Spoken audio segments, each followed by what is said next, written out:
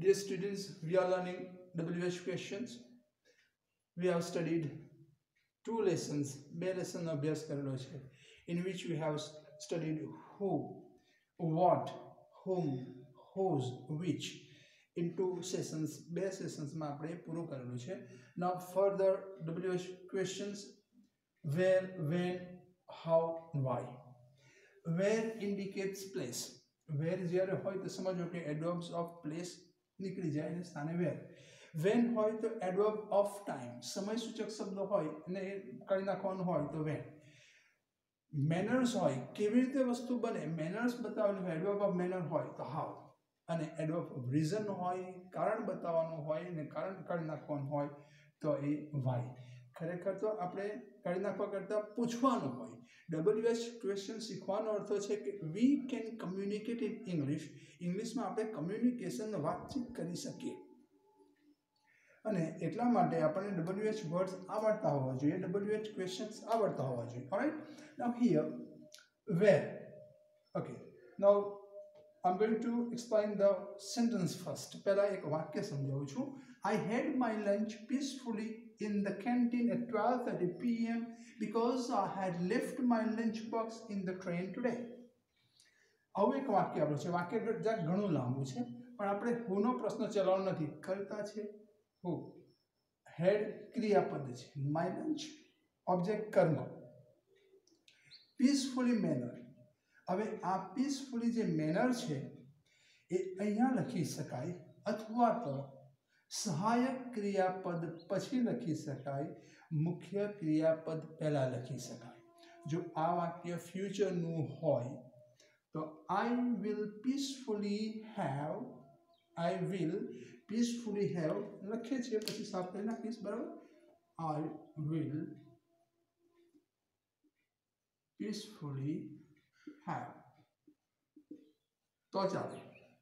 અને have જ લખવું હોય, હેડ લખવું હોય, I peacefully had, ઓકે, હેડને મુખ્ય ક્રિયાપદ ગણીએ છીએ તો પણ ચાલે. I peacefully had એને મુખ્ય ક્રિયાપદ ગણે તો પણ ચાલે. પણ પીસફુલી તમે છેલ્લે વાક્યને અંતે લખી શકો નહીં. એટલે આ રીતે લખેલું છે I had my lunch peacefully, અહીંયા ચાલે. In the, ઓકે, અહીંયા ના લખવાનું અને આપણે એમ થાય કે in the canteen peacefully નહીં ચાલે. At 12:30 p.m. peacefully તે પણ નહીં ચાલે. એ અહીંયા જ ચાલે.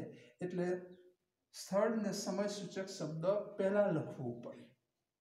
હવે બીજી એક વાત, આ સ્થળ સૂચક શબ્દ છે ને આ સમય સૂચક શબ્દ છે. હવે આ સ્થળ સૂચક શબ્દને તમને એમ થાય કે પાછળ લઈએ તો ચાલે કે, તો પણ જો ખરું ઇંગ્લિશ છે, જે ફોર્મલ ઇંગ્લિશ છે એમાં નહીં ચાલે. તમે ગુજરાતી પીપલ ઇંગ્લિશ બોલતા હોય, નાખ્યું હોય તો ચાલી જાય. બાકી ખરા અર્થમાં છે I had my lunch એટલે સબ્જેક્ટ, વર્બ, ઓબ્જેક્ટ, પછી મેનર, પછી પ્લેસ, પછી ટાઈમ, પછી રીઝન. હવે અહીંયા રીઝન આવે પછી તમે ઇન ધ કેન્ટીન પછી લખો તો પણ ચાલે, નહીં ચાલે. અને એટ 12:30 p.m. પછી લખો તો પણ નહીં ચાલે. આ રીઝન છેલ્લે લખવું પડે. અથવા તો રીઝનને આખું શરૂઆતમાં લખવું હોય તો લખી શકાય as કે since I had left my lunch box in the train today, I had my lunch peacefully in the canteen at 12:30 p.m. બરાબર. એટલે આ વાક્ય બહુ યોગ્ય રીતે લખેલું છે અને એનો આપણે અભ્યાસ કરીને પાછા ક્વેશ્ચન બનાવીએ છીએ. Right. Now by chance underline peacefully શબ્દની નીચે હોય તો પીસફુલી મેનર બતાવે છે, તો મેનર બતાવે છે એટલે આપણે હાવ લખીએ, બરાબર. સો આઈ હેડ માય લંચ, હાવ અહીંયા લખી દીધું, પીસફુલી કાઢી નાખ્યું. પણ આપણે જાણીએ છીએ કે હાવને આપણે આગળ લખવું પડે. હાવને આગળ લખવું પડે એટલે લખીએ છીએ હાવ, બરાબર.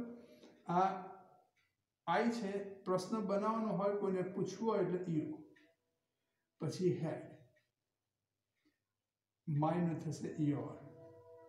How you had your lunch, peacefully કાઢી નાખીએ કારણ કે આપણે હાવ લખેલું છે.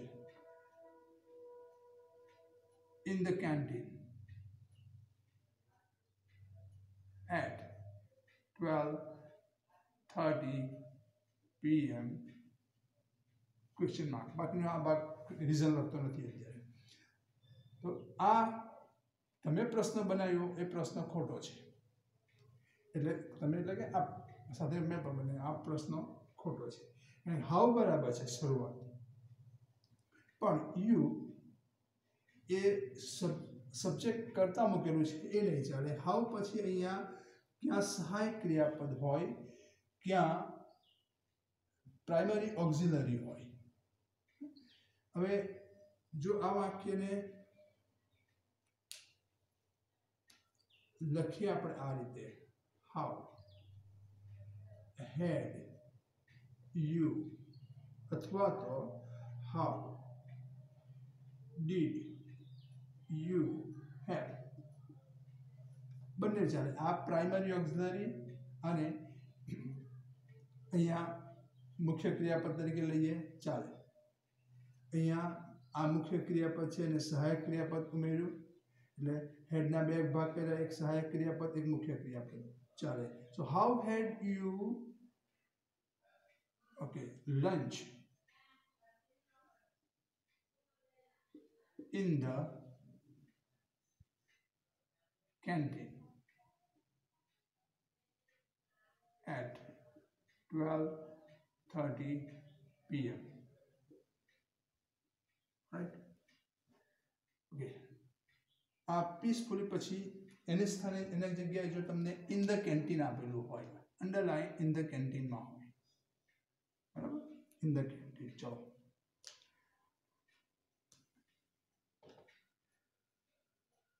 ઇઝી. ઇન ધ કેન્ટીન સ્થળ બતાવે છે, ખ્યાલ આવી જાય, તરત જ ખ્યાલ આવી જાય. અને આપણે ઇન ધ કેન્ટીનની જગ્યાએ આપણે વેર અહીંયા લખવા નથી, કારણ કે આપણે વેર શરૂઆતમાં જ લખીએ છીએ, એટલે વેર લખીએ, બરાબર. આપણે WH વર્ડ ક્વેશ્ચન તરીકે હોય તો શરૂઆતમાં, કન્જક્શન તરીકે હોય તો વચ્ચે. આ ક્વેશ્ચન તરીકે છે એટલે વેર શરૂઆતમાં લખ્યું, પછી આપણે ઉપરના ભાગે લખીએ તે પ્રમાણે વેર આઈ નું કરીએ you, wear you had your lunch peacefully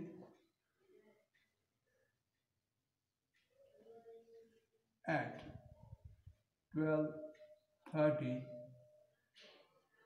p.m. બરાબર. હવે આ પણ ખોટવું પડે, કારણ કે ઉપરનો નિયમ સીધો લાગુ પડે છે. આ જે વેર પછી યુ લખેલું છે એ ડાયરેક્ટ સબ્જેક્ટ લખી દીધું. આ વાક્ય ક્યારે ચાલે? આગળ કોઈ પૂછવું હોય, my question is wear you had, okay તો બરાબર છે. આ કન્જક્શન તરીકે હોય તો આ વાક્ય ચાલે, બાકી ઉપરની જેમ આ વાક્ય ખોટું પડી જાય. અને હવે ડાયરેક્ટ સાચા જ વાક્ય લખવાના છે, આપણી પાસે જગ્યા ઓછી છે, એટલે આ પ્રશ્ન બનાવીએ છીએ વેર પછી હેડ યુ અથવા did you have, where did you have your lunch peacefully at 12:30 p.m. Alright? એટલે આ સ્થળની જગ્યાએ આપણે વેર લખ્યું.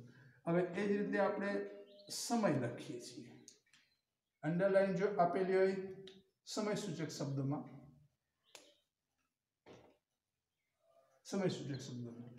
તો વેરને સ્થાને આપણે ડાયરેક્ટ લખી દઈએ, ડાયરેક્ટ સાચા જવાબ લખવાના છે, ડાયરેક્ટ સાચા જવાબ લખવાના છે. વેન હેડ યુ લખો અથવા did you have your lunch peacefully in the canteen today. Right? In the canteen today લખી દીધું આપણે.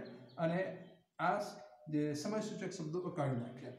હવે સમય સૂચક શબ્દને સ્થાને જો કારણ બતાવતા શબ્દો હોય ત્યાં અંડરલાઈન હોય, એટલે કોઝ છે, કારણ સૂચક છે, આખે આખું અંડરલાઈન આપેલી હોય તો પછી એને સ્થાને આપણે લખવું પડે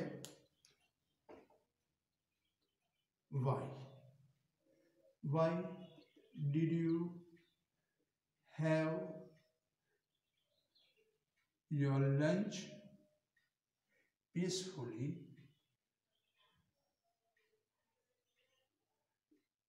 in the canteen at 12:30 p.m. today. બરાબર, એટલે બધું લખવું પડે. ટુડે ભલે અહીંયા આપેલું છે પણ આજની વાત છે એટલા માટે, અને ઉપર પણ અહીંયા ટુડે લખે તોય વાંધો નહીં. બરાબર છે. આ રીતે દરેકે દરેક પ્રશ્ન શીખેલા છે. હવે આપણે શીખીશું હાઉ મેની, હાઉ મેચ, એ બધા આઇસોલેટેડ સેન્ટેન્સમાં આવશે. એક છૂટા છૂટા વાક્યો આવશે, એના પ્રશ્ન બનાવવા. અને જેમ એક જ વાક્યમાંથી બધા પ્રશ્નો બનશે નહીં આ બધા, એટલે એ નેક્સ્ટ સેશનમાં. Okay, thank you.